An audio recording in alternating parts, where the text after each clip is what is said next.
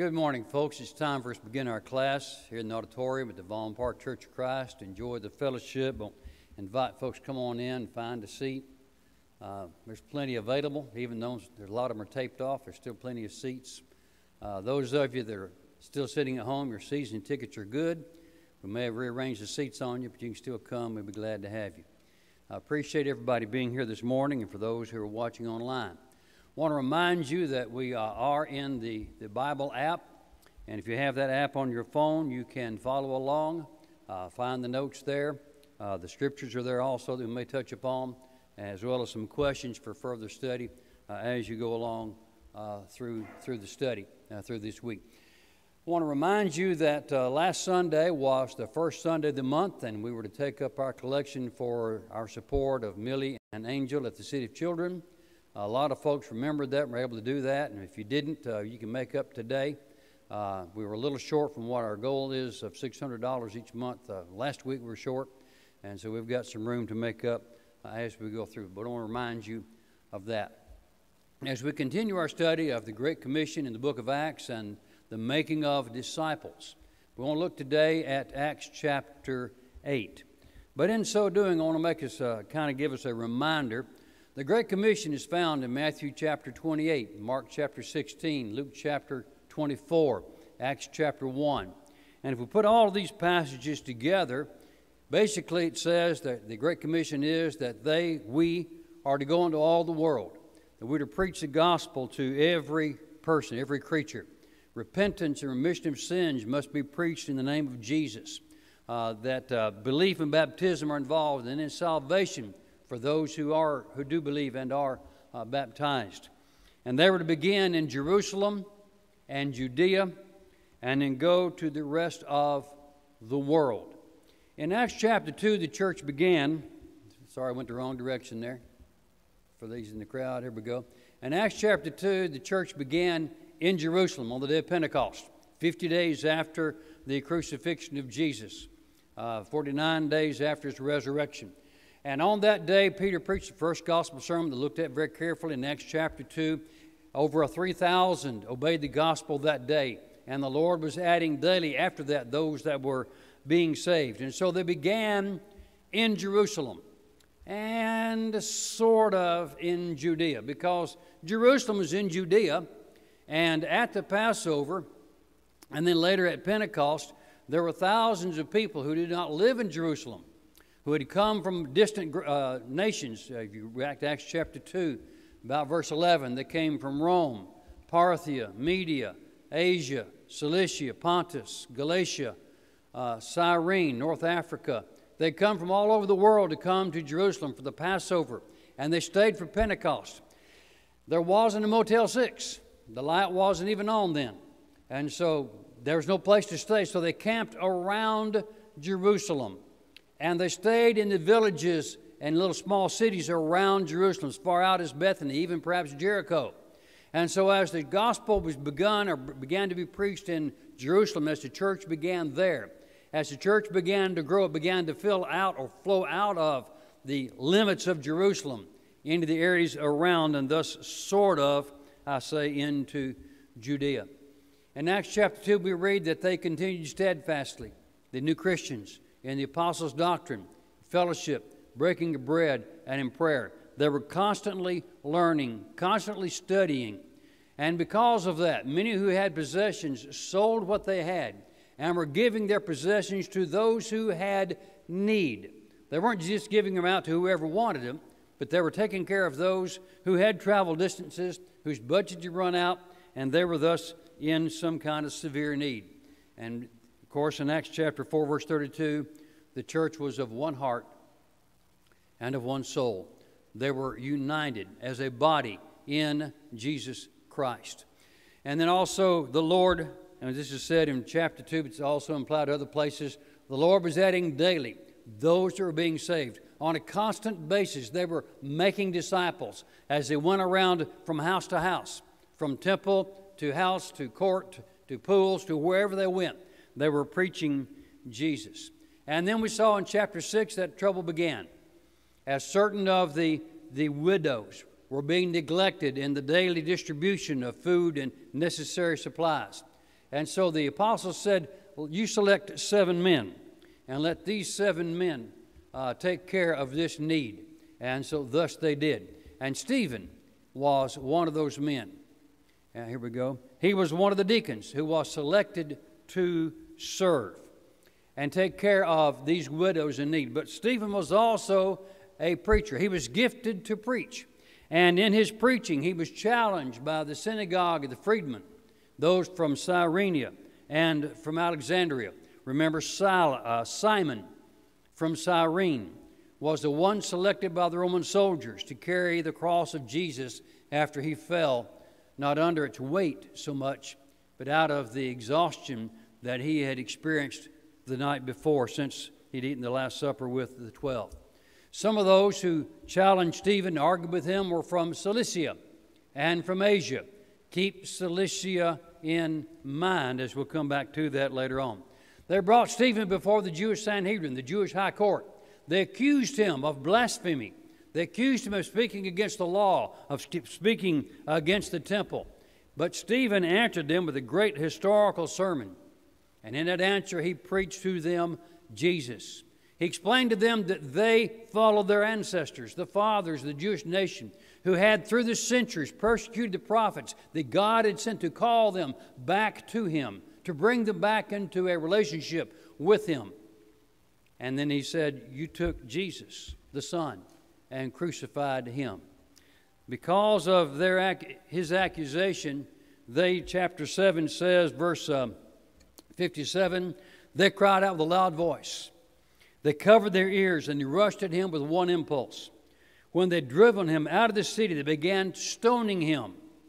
And the witnesses laid their robes at the feet of a young man named Saul. They went on stoning him until they stoned him to death. The process of stoning, as described in the law of Moses, and it probably antedates that, but the process of stoning was this. An individual is accused of a crime. He's condemned to death. The first witness, remember the law says, 2 or 3 witnesses. 1 witness is not enough. But the first witness casts the first stone. They take the individual condemned to death, they take him to a high point, maybe to the top of the city wall, or maybe the city's built on a hill and they have some area they can push him off. The first witness throws the first stone. Now, folks, this is not driveway gravel. This is not the smooth stone you take and you skip across the lake or the pond. These are stones.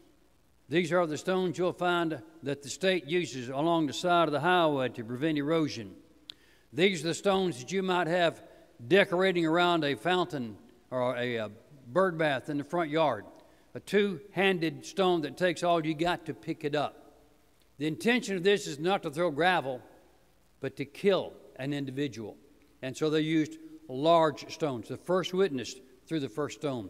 The second witness threw the second stone. The third witness threw the third stone. Then everyone in town threw a stone. Go back to Joshua chapter 7. Achan of the tribe of Judah had kept something out of the city of Jericho, caused difficulties for the Israelites as they tried to conquer Bethel and Ai. When he was discovered, identified by God through the lot, he was taken and the whole nation stoned him. They raised a great heap of stones. Now, if you think about that, if you're the first witness, you're going to be very careful about your testimony because you've got to throw the first stone. You got to live with that. But the fact that everybody participates kind of drives in the fact that we really don't want to be guilty of what he did because we don't want the punishment that he got. So it kind of had a good effect on everyone. But this raises a question. Why was Jesus taken to Pilate by the Jews in fear of the Roman power for the Romans to put Jesus to death? And Pilate said, you take care of it. This is your business, not mine. And they said in John 18, we are not permitted to put anyone to death. So why did they take Jesus to Pilate, but they ran Stephen out of the city and stoned him? Why not take him to Pilate? What changed? When Caesar, Pompey, came in and conquered Judah and Israel, Palestine, 60-something years or so before Jesus was born. He was so impressed by the Jewish religion and their law that he allowed them to practice their law at their own discretion. But he would not allow them to use capital punishment. They were not allowed to put a person to death. And that's because the Romans put a great deal of importance on the fact of, or the idea of Roman citizenship. A person who was born a Roman citizen or who had bought his citizenship had special rights, and one of which, capital punishment, was not allowed unless designed or ordered by the Caesar at the time. So they were very protected, and so just that killing was not allowed. And so the Jews were not allowed to exercise capital punishment. Pilate, when he came in as governor, came into a very volatile situation. The Jews had had several rebellions. Remember, Gamaliel in chapter 5 mentions Theudas and Judas. And then Barabbas, the one who was, or Barabbas rather, the one who was released in favor of the Jews instead of Jesus, had led an insurrection in the city, a rebellion against Rome. So Rome was looking at Pilate from one side, saying, don't let anything happen. And the Jews, who did not like Pilate, were on the other side. And so there was a conflict, and Pilate was kind of caught in the middle. Therefore, that situation. But just a quick look at the Roman governors. Pilate came to Judea around 30 A.D. when Jesus was crucified. Now, I know we say 33, but there's a 4-year mistake in our chronology. We're actually 4 years off, so this should actually be 2025. Now, I've said it before and said, oh, that means no, you'll be the same age you are now, just the years are different. Yeah, but if you add 4 years, no, we're not adding 4 years. We got a 4-year mistake way back in the chronology, and it's easier to live with it than to try to change it. So Jesus was actually born about 4 BC by our chronology. So don't worry about that. It's another story. So Pilate came to Judea around 30 and governed for about 6 years. He was recalled to Rome. And different traditions have different ideas, but some say, and most of them agree, that Pilate actually went insane, bothered by his conscience over the crucifixion of Jesus in whom he could find no fault. Some say he was exiled to this position in France. Another, he left and went here, and he committed suicide, but that's Pilate. And you can look that up. He was replaced by Marcellus, who was a governor for about a year. Marcellus was not really a governor. In fact, Josephus calls him overseer, not governor. He's more of a person put in there as an interim between Pilate and the next guy, who was Marcellus. And Marcellus was not really a Roman presence or governor in Jerusalem. It seems like he stayed in Caesarea and just kind of held down the fort there. So that means that there was no serious Roman presence in Jerusalem at the time Stephen was stoned, because he was stoned after Pilate left. So Stephen was stoned 7 or so years after the church began on Acts chapter 2. And after Marcellus, King Herod Agrippa I, that we'll run into in chapter 12, was sort of the governor of Judea. And he was, by the way, a descendant of Herod the Great, the one who tried to kill the infant Jesus. And if you want to have a very, I'll put it this way, if you really want to lose your appetite before lunch, read the story of Herod the Great and the ideas or the things that he did to glorify himself and execute his wives and his children. Very, very brutal man. But anyway, that's that. So that explains why there are 7 years or so between Stephen and the day of Pentecost. So 7 years had passed by. There was no real Roman influence in Jerusalem. The governor kind of just didn't care. And so it was okay then, or allowable then, or at least they got away with, taking Stephen out of the city and stoning him to death. But of the Cilicians, those from the province of Cilicia, of which Tarsus was a major city.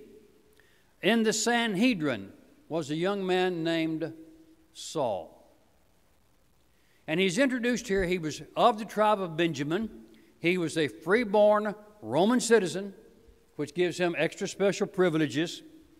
But he was in the Sanhedrin.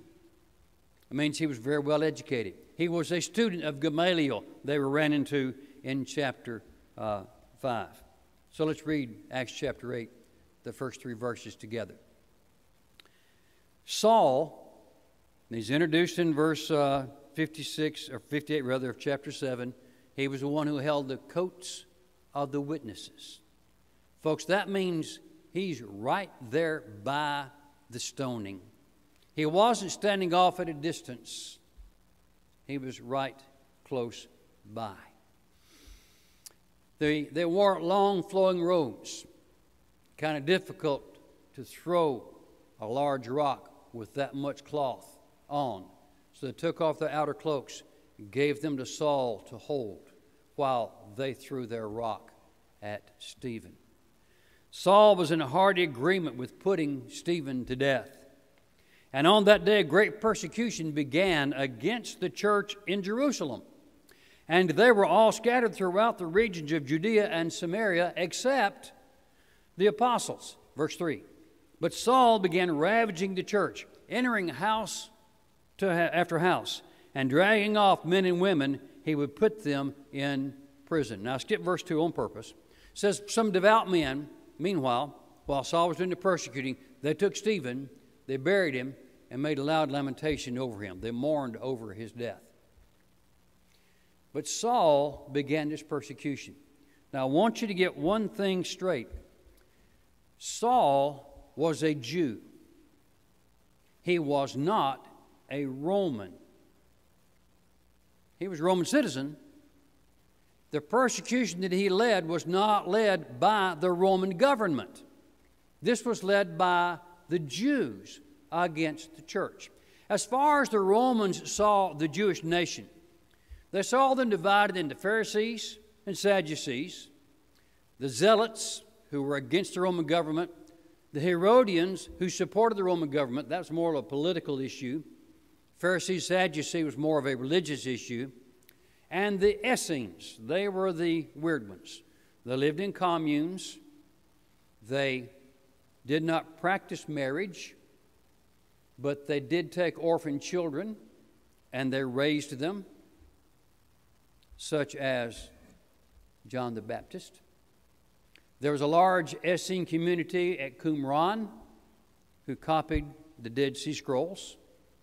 There was another Essene commune at Magdala on the coast of the western coast, the Sea of Galilee, from which came Mary Magdalene. Okay, so they were the odd ones who they're kind of separate from everybody else, but together. And for the Romans, they saw this new group called the Christians.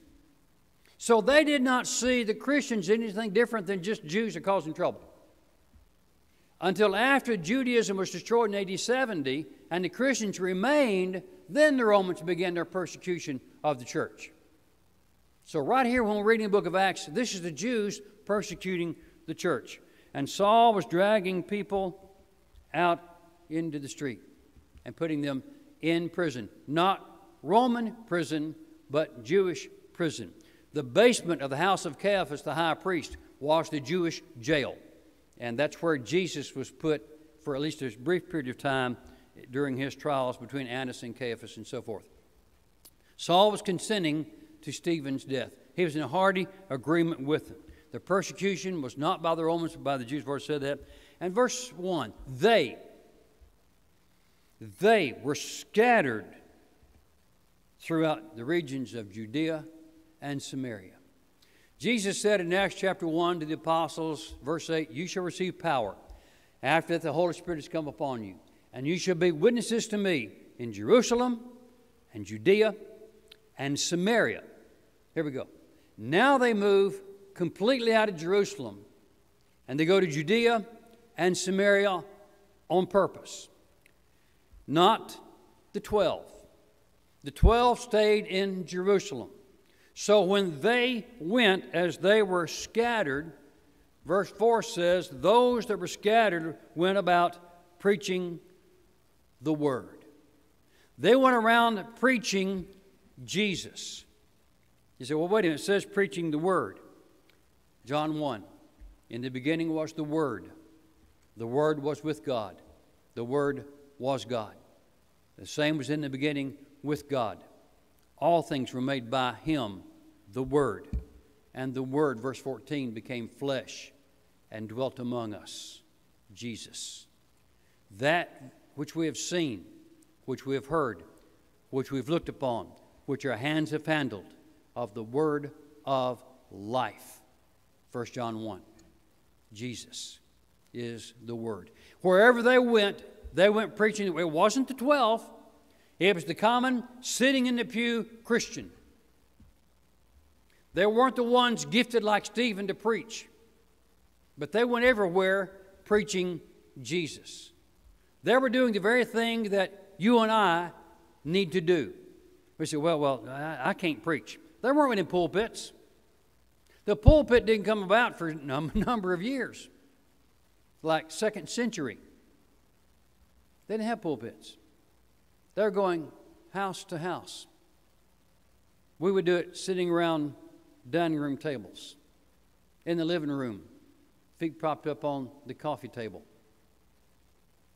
in the front yard as we walk by on our afternoon stroll, stopping and speaking to a neighbor about Jesus.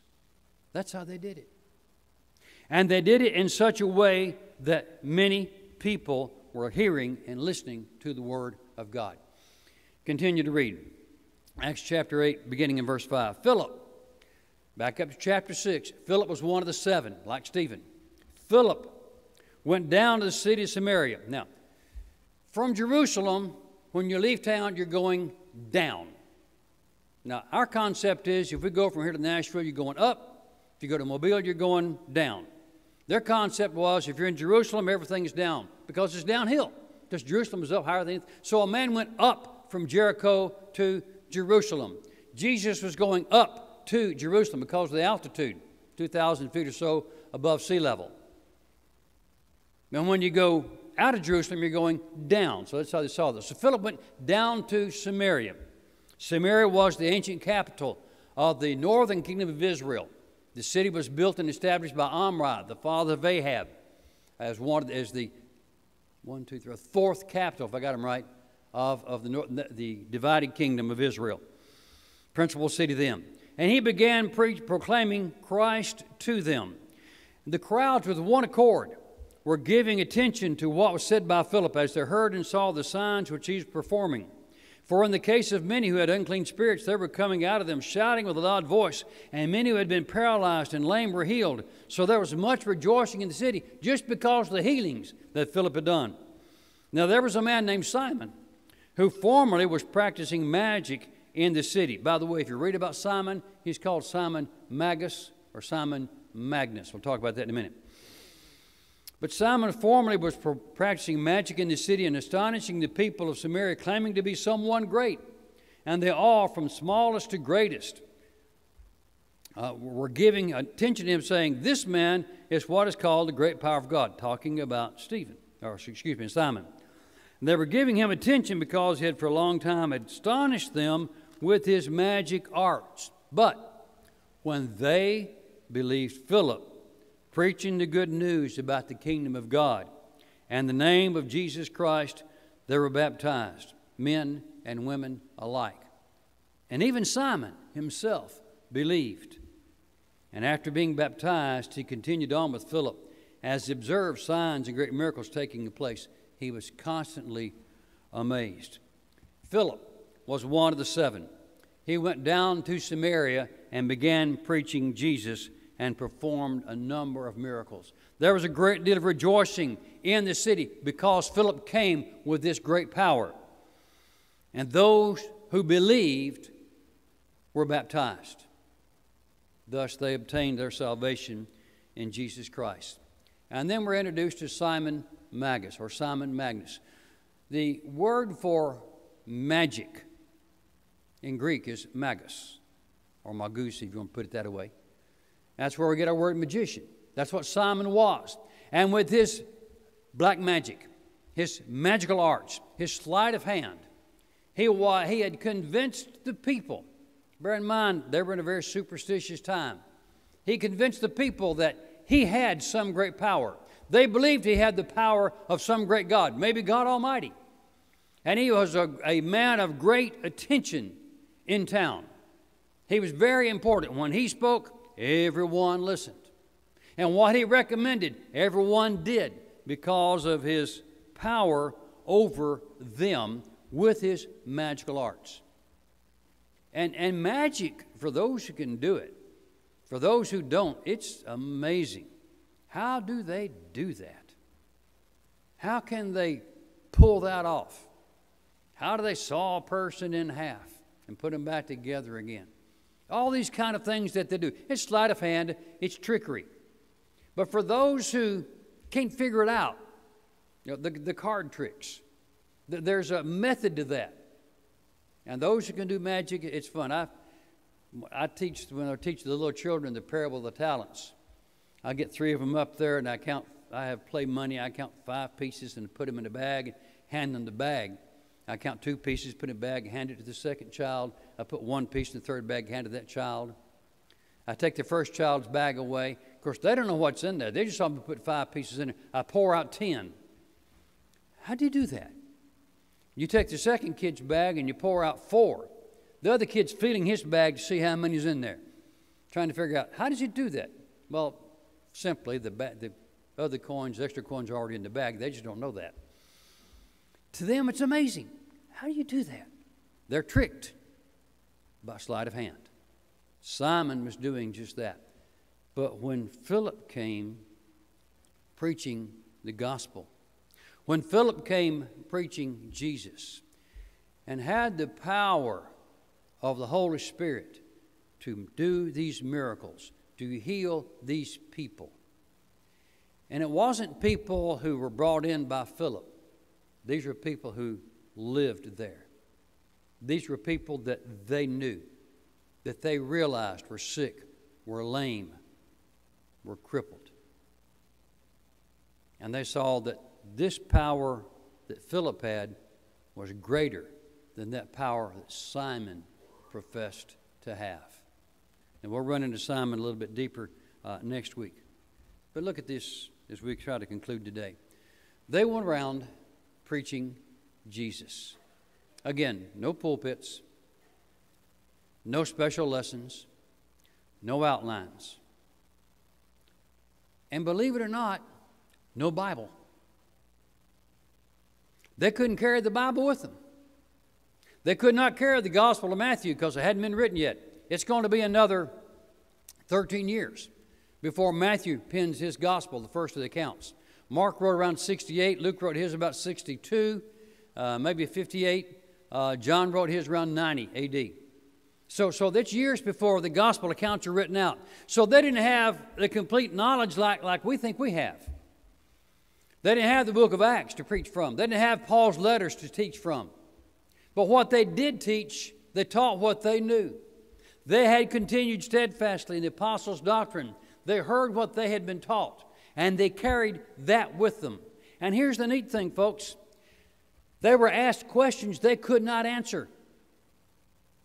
And they all could say, I don't know. There's no shame in saying, I don't know. I don't know is an acceptable answer. You don't have to know it all. You don't have to have the Bible memorized. You don't have to have an answer to every single question. But you do need to have an answer for the hope that is in you. And that is that we believe that Jesus Christ is the Son of God. But now we have the Scriptures written. We can lay them out and say, look and read with me. Look and read with me. I'm not going to try to teach you. You teach yourself as we read together. If you take that approach, you take away all of the pressure. Let's read and study together. I'm going to make this accusation. I think I'm right. Gus Nichols is accused of having said, if you have a question about the Bible, if you'll start in Genesis and read Revelation, you'll find the answer. If you missed it, read it over again. You missed it somewhere. It's in there. Good thought. We have a question about the Bible, study it and find it. We're so quick to say, well, I don't know. I just don't know how to find out. Well, take up and read. Take up and read. Second, the people heard the preaching of Jesus and they believed. They didn't believe because of the miracle. They didn't believe because of the knowledge. They believed because of the truth of Jesus Christ. People long for truth. Many of us are fed up with the lies that are being told from all sides. We want the truth. Pure, simple, unadulterated truth. The truth is, Jesus of Nazareth is the Son of God. He is the Messiah. He was dead, buried, resurrected, sits now at the right hand of God, reigning as the King of Kings and Lord of Lords, anticipating a time when the Father will say, go, bring them home.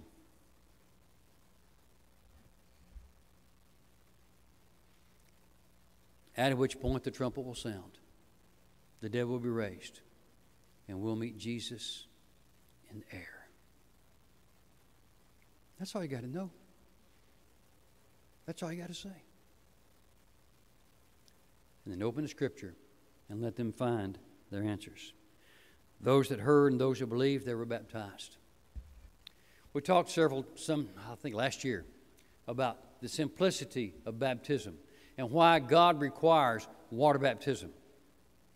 It's a washing, not so much of the filth of the body, but it's a physical act that demonstrates an inward obedience